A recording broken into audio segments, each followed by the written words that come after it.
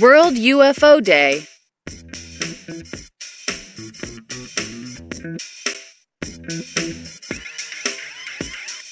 Every year on July 2nd, hundreds of people gather to look up at the sky in search of unidentified flying objects.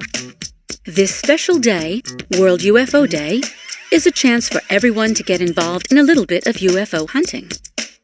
Although the celebration is only a little over 20 years old, the search for strange and inexplicable things in the sky is nothing new. Interest in UFOs increased dramatically in the late 1940s due to two strange events. In 1947, a man living in Washington claimed that he saw a group of 9 bright blue objects flying at incredible speeds over Mount Rainier.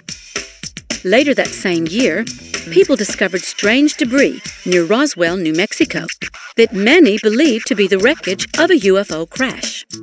After that, there was no shortage of press on anything dealing with UFOs. Nowadays, some people have their own UFO clubs. Groups meet together in the evening to discuss recent UFO sightings in the news and to be on the lookout for flying saucers.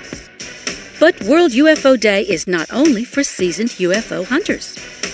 Anyone can celebrate the day by getting together with friends to explore the skies or to watch one of the many films devoted to UFO lore, like The Day the Earth Stood Still, The War of the Worlds, or Invasion of the Body Snatchers. And for people who don't like spooky films, there are many alien-themed films and TV shows that are sure to keep everyone laughing.